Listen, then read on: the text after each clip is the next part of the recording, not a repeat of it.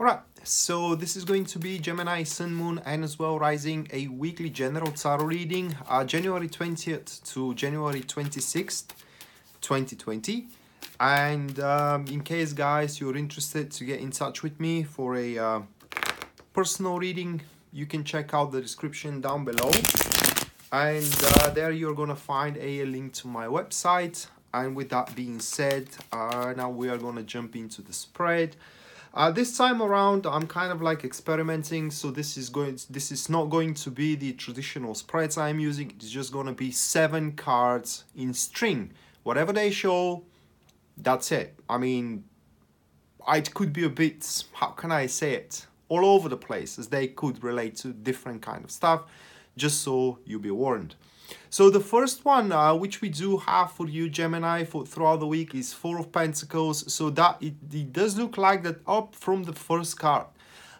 This week is going to be a very, I would say, fantastic week for you to consolidate and to defend, you know, for example, your career or, for example, your relationship, and to take a measures, a certain kind of steps, actions, to make plans, or you name it, in order to ensure its secure future to your endeavors or to your once again relationship, to your career. So in general, with the 4 of Pentacles, people were up to build a comfort zones, to establish domains, and that is what the week is going to be about for you, at least with the very first card. Needless to say that the 4 of Pentacles is very good about a monetary gains and monetary success, although with the 4 of Pentacles, it's quite advisable to kind of share your good fortune with others, because if you do focus on it alone, I mean the monetary success alone,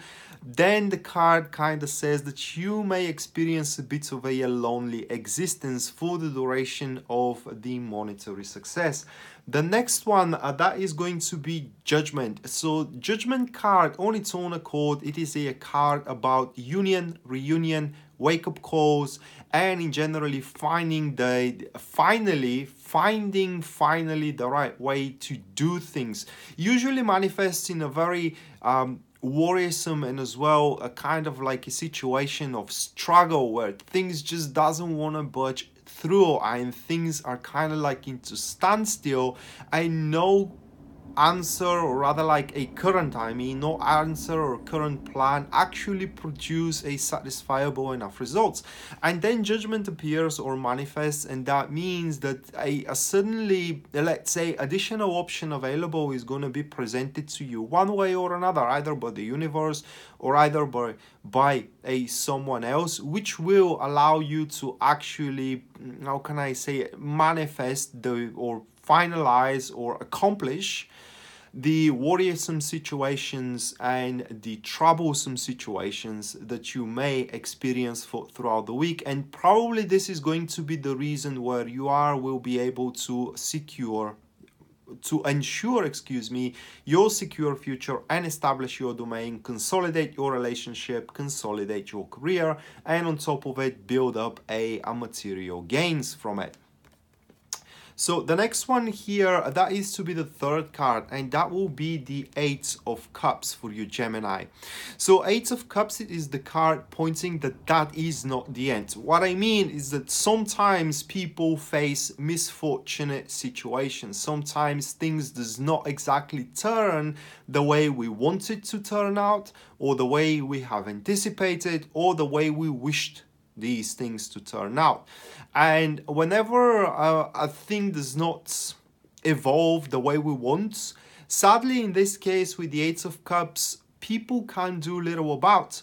The best thing that they can do, it is just, you know, draw the line and move on for a better perspectives, because the 8 of Cups, it's all about that, about although the current situation or some of current situations may not be fortunate enough according to your standards, a better perspectives are to emerge soon. So what the card here tells us, it is that you, Gemini, should not waste your time, breath, efforts, means as well, resources into things that are not how can I, into things, situations, people, for example, projects that simply are not turning the way you want them to turn, or at the very least you should wait for this judgment to manifest itself, which is going to give you the options available you crave for, but instead redirect those resources into new goals, into new means, into a new, more promisable and as well, you know, satisfiable enterprises that are lurking and awaiting you just around the corner. So the next one here, which is the fourth one, guys, that is to be the Three of Wands. And Three of Wands points that this week as well is to be, well, it's related to the Four of Pentacles. And it kind of gives us the continuation of the Four of Pentacles. It points that once you establish your patterns, all right, once you consolidate, once you finalize things, you are likely to find yourself in a very, how can I say it, well established and good foundation to proceed from now on to grow career and relationship wise, simultaneously in both. And however, Three of Wands, it is the card that does not kind of like gives you easy growth, in a sense of that what is expected from you to do in order to manifest the growth from the Three of Wands, it is to challenge yourself. Therefore, this week it is also likely that you are going to lift your expectations, or not your expectations, but let's say your goals. You are to lift your goals, kind of set up a bigger, kind of like, how can I say it, greater achievements for yourself, so you actually grow in skills and in emotional content as well, and in generally placing in front of yourself, yeah, that's the word, in front of yourself, a bigger and more difficult content, so you know you can actually lift the your personal limits, or yeah, lift the bar of your personal limitations, of your capabilities, if you will, and in generally of the range, you know, of the range of things that you can accomplish in your life in general. The next one, which is the fifth card for you, is going to be the King of Swords. So we do have a person that takes place for you in throughout this week. King of Swords, these people are very smart, obviously because it's a sword card, but also they are very ruthless in a sense of that they do not care about emotional, how can I say it, emotional display and emotional standpoint. All that they care about is what kind of purpose you serve for them and what kind of purpose they serve for you as well.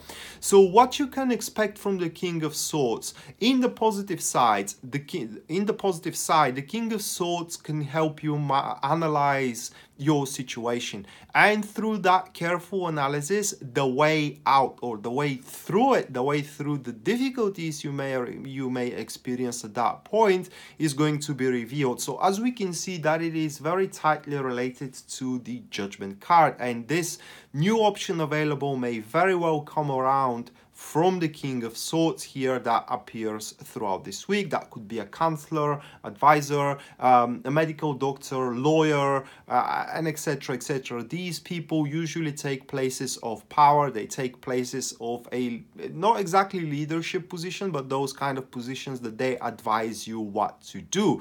Now on the flip side, oh yeah, and whatever actions that person advises you to take, those actions are going to be very, very effective. On the flip side, if it comes in a negative way, that is a very fearsome enemy that stands from a position of power, and it is someone that it can't be reckoned with. I mean, it's someone that you are to overcome in a very, very difficult way. And then is going to be highly related to the Eight of Cups, which points that if you can't do anything about it, it is better to leave it aside and just move on into a much more brighter and better perspectives. The sixth card for you, Gemini, is to be the Queen of Cups, and we do have another person here. So Queen of Cups, Queen of Wands, excuse me, guys.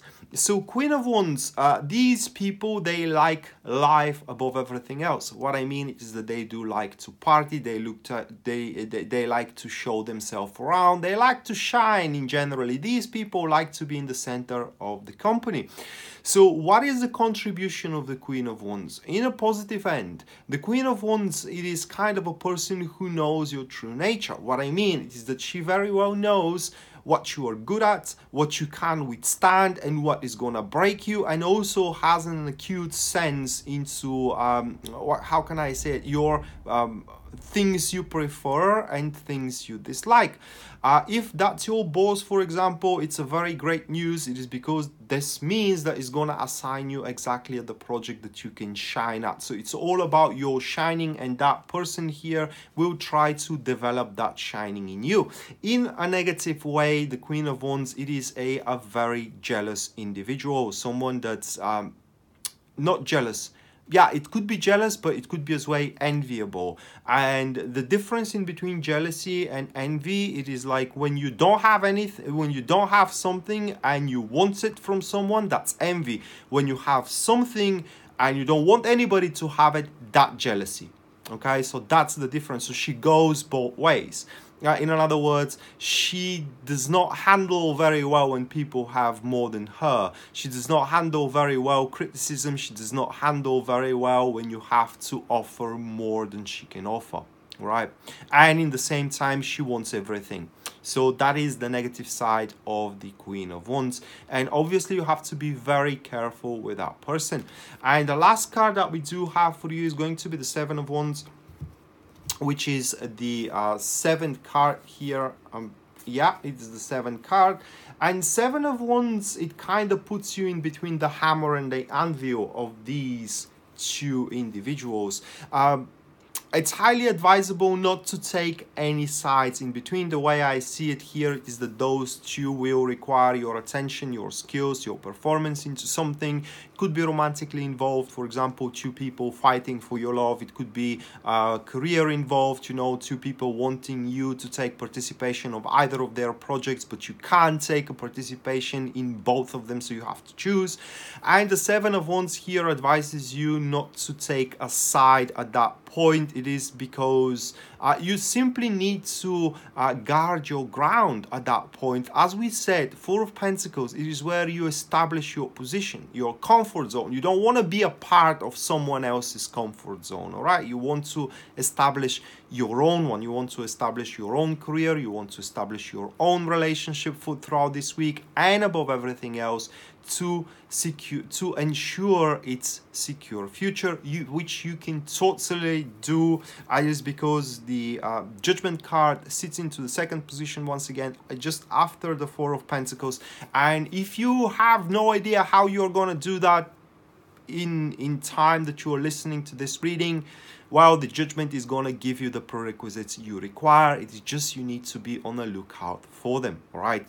It's just look around yourself and be always have that always readiness for action, and it is how you're gonna make your breakthrough. So that being said, Gemini, this was your weekly general tarot reading. Hopefully you enjoyed it and you liked it. I mean, this way that I'm reading, because those who are following me for a long time, they know that I just that I read in spreads, never in string. It's because this is how you're supposed to do it. This is how tarot works.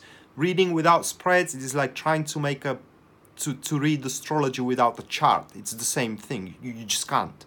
So hopefully, yeah, hopefully I did a great job, a good job. Well, not great, but good job here.